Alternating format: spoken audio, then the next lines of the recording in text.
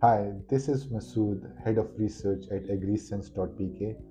In the report, Access to Agricultural Inputs for Pakistan, AgriSense analyzes rural populated dehats of Pakistan to understand access-related issues to agricultural inputs. So everybody asks why the yields in Pakistan are so low even though it's an agricultural country. Why doesn't a farmer use climate resilient seeds? Why doesn't a farmer use a better quality seeds or use quality fertilizers or use herbicides and pesticides to improve the yield of their crop in order to improve their livelihoods?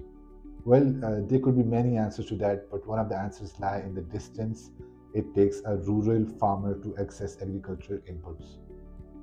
So here are some statistics that should serve as a wake-up call. In Pakistan, there are 44,000 rural populated mozas. A mozas is what we call a dehat in our native language. But do you know that out of 44,000 dehats, only 9% of them have a seed shop within their recognized boundaries. In numeric terms, that only translates to 4,000 mozas. It means 91% of dehats in Pakistan does not have a seed or input shop within their recognized boundaries, and they have to travel to access agricultural inputs. Let me give you statistics about the other 91%.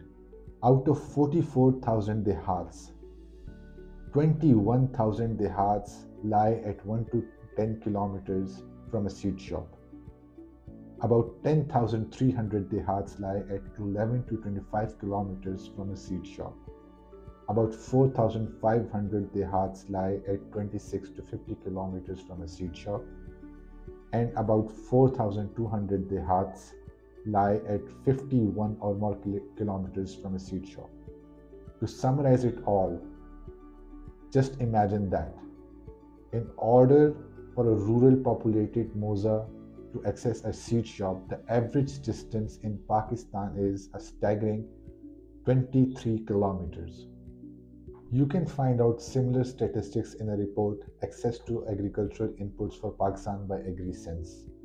And in there you'll be able to see the percentage of dehats, of the total dehats for each of the provinces that lie at 26 or more kilometers from accessing agricultural inputs. And that provides important insights. For some of the provinces, a significant percentage lie at a greater distance than when compared to other provinces. And that is where the opportunities lie for agricultural marketing and distribution companies, where they can expand their footprint and actually think about opening the seed shops or lay down supply chains so they can provide access to agricultural inputs to the farmers in those areas. One of the hallmark of this report is that it identifies areas that have the highest opportunity for agricultural marketing and distribution companies to expand their footprint. This opportunity is identified by taking the data of fertilizer offtake on one axis and net sown area on another axis. And this creates 4 quadrants where each district is placed according to its value.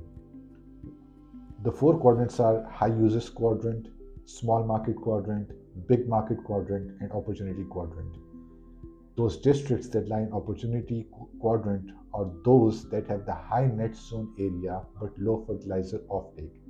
It means the fertilizer offtake can increase in those areas given that agricultural marketing and distribution companies provide good marketing campaigns and develop relationships with farmers in those areas. In the report, this matrix is created for 2 of the provinces, KPK and Punjab.